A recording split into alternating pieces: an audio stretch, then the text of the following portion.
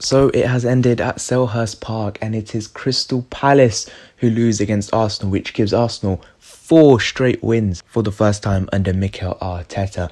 And this late resurgence means that as of time we're recording, we are 1 point off the top 6 moving in to the final day, as West Brom are currently beating West Ham. Obviously that is subject to change, but it's so crazy after the year and season we've had for us to finish 6th and potentially above Spurs. Remember, Spurs have Leicester, which is going to be very difficult. We're going to look at that in our preview to the Brighton game, whether we can make top 6 or not, because we could still make Europa League, which is crazy to think. We've been mid-table all season, and to just have a late resurgence and finishing somewhere like 6th would be absolutely crazy. But NICOLAS PEPE scored in the 35th minute, an assist from Kieran Tierney, a beautiful back pass from Bukayo Saka, good interchanging. Tierney puts in a beautiful cross, and Pepe gets us 1-0 up. After that, I have to say the game does die out a bit, and then it sort of comes into light after a beautiful cross from Andros Townsend. It results in a Christian Benteke header, and we couldn't deal with that, and they scored. Again, after that, there was a bit of fiery moments. Zaha had 1 or 2 very good moments, but then it got a bit dead again.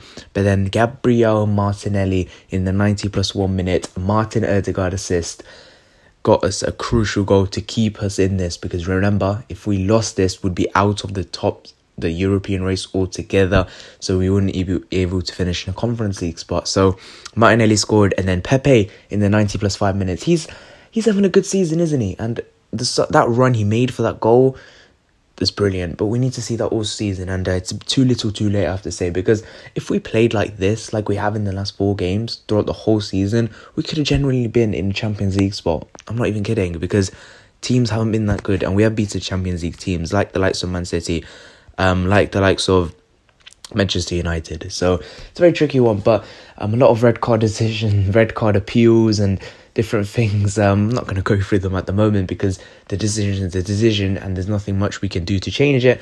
But what we can do is look forward and look at the other results. If we can get a top 7 or a top 6 spot, personally, I think we'll do it. I actually think we'll do it. I actually think we'll get 7th or 6th, which is absolutely nuts to think about. I think we'll get 7th personally. But it'll be very interesting to see, and we'll go through that in our preview. But if you have enjoyed this video, please leave a like and subscribe. See you guys in the next one. Bye bye.